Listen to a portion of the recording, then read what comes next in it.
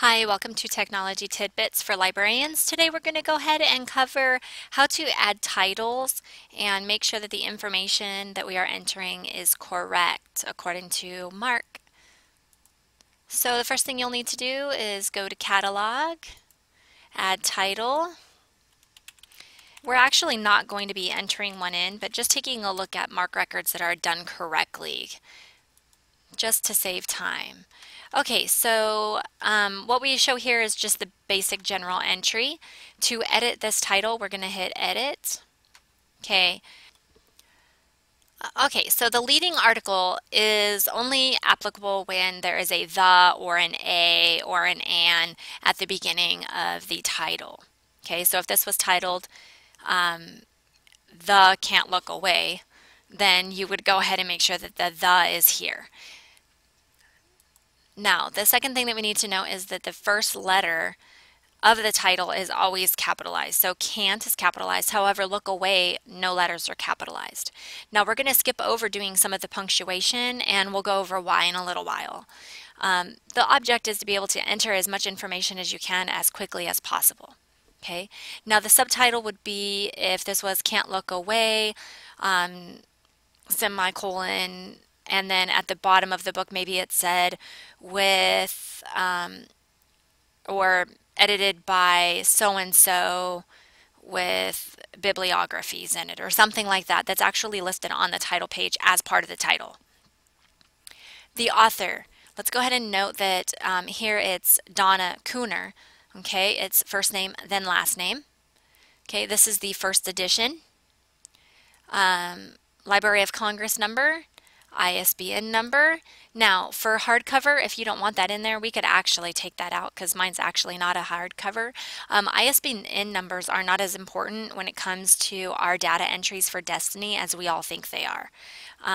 Which basically means that if you have this book and the ISBN number is not the same, you can still add your copy to this record. And the reason for that is because when we enter a keyword and we are looking at search results, okay, if we have 4 copies of that book, we want it to say 4 of 4, not have each book have its individual record.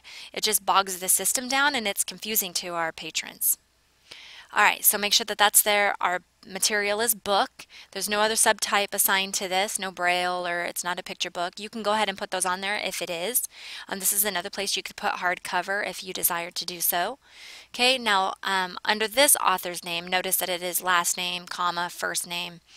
Now this is the way that it's actually supposed to be written according to the Versa page. So make sure that you're paying attention to that. Now, if a date is included with the author's name, that date usually represents the birth year. So we'll just pretend like she was 1969 and through, because she's still alive. Okay, had she passed away, we could put that she passed away in 2010. Okay, so that would represent those dates. All right, so publication information, New York, New York. A lot of times these are kind of already in our system, so make sure that you make sure that it's capitalized and properly and that it has the comma. It's not a period, it's a comma. Okay, this is the publisher, the date of the publication. Again, don't worry so much about these punctuations at this point. We're going to cover that later.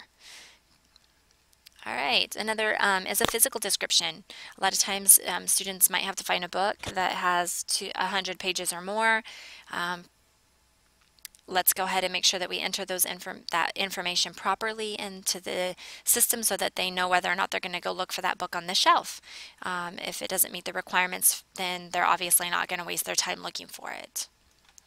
Okay, if you'd like to put the size of the book, that's awesome. That's great. Let's move on. Over here on the right hand side, we're going to go to series and notes. Title. Okay, so this is the series information. If this book was part of a series like The Hunger Games or the 60s trilogy, this is where that information is entered in. You'll also want to make sure that you do a volume number. Okay, so if it was book number 2, this is actually the proper way to do a MARC record. It's BK.2. okay, not book 2. Also note that the volume number does not go on the original title page, okay, over here. It doesn't go anywhere in here. It's not book 2, okay? Please note that. Interest level, you can go ahead and put that on there if you want to do that. Lexiles, we really don't use those, but you could put it in there anyway. Okay, so general entries, content, and summary. Okay, most of the time we're probably just going to go ahead and enter a summary. If it's a nonfiction book, you might have to do bibliographical records are in the book. Maybe it's got an appendix or some other resource that it contains. You're going to want to go ahead and put that in there as well. Okay, subjects. Again, these are those keywords that we hope our students are entering in. Okay, these keywords are internet, and of course this is fiction. A lot of times I've seen entries that don't contain the word fiction, or juvenile fiction is fine as well if it's a juvenile book. Okay, that's important to put on there so that right away, if they put that they're searching for a fiction book, it's not going to come back with all of these entries that are actually nonfiction. Cyberbullying, bullying. Again, these are the keywords that the computer system draws out from the keywords that the students enter in. So if they're looking for bullying books, it's going to go ahead and pull this because the word bullying is here in the subject line. All right, now each time that you enter one of these, if we were to do cyber bullying again, you have to hit update, and then it brings it down here. And then, of course, I'm going to go ahead and delete that because this MARC record is already complete. You can also edit them if you make a mistake. Not a problem. Now, resources is kind of cool because you can actually put links to like authors' websites, or if the teacher has an assignment or something like that, well, I should say all of the teachers have a website that they refer to for this specific title. You can go ahead and put that on there. Added entries, we really don't mess around with that too much. You can if you would like to put in co-authors, editors, etc., but it's really not necessary, and sometimes we end up putting those on the authors page anyway on the original brief title section. Okay, so after you've entered in all of this information, you're going to go ahead and just save the title. All right, now this is why I suggested that we not pay that much attention to every period, comma, semicolon, and that's because Destiny has been designed to go ahead and catch those mistakes for us.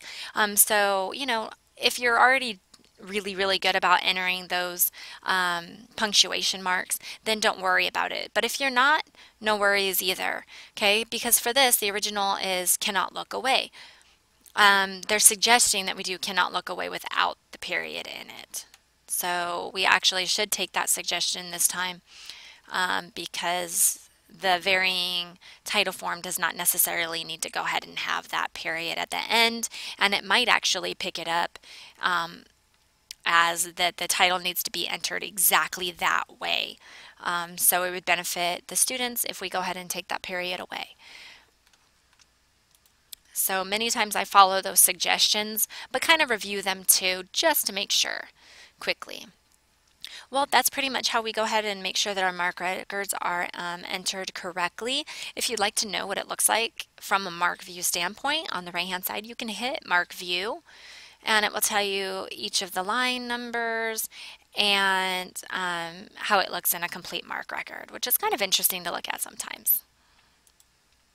Well, that's a wrap. Thank you so much. I hope it was helpful.